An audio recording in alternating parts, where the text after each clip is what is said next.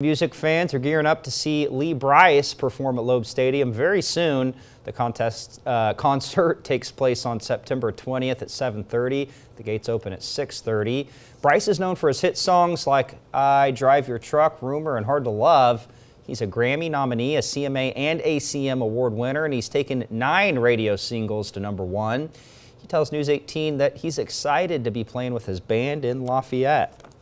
We love that part of the country, and it's been a good, hot summer, and so we're looking forward to maybe a little bit cooler weather by the time we get up there. We were opening up for people forever and ever, and we're excited to get to make some music with some new buddies.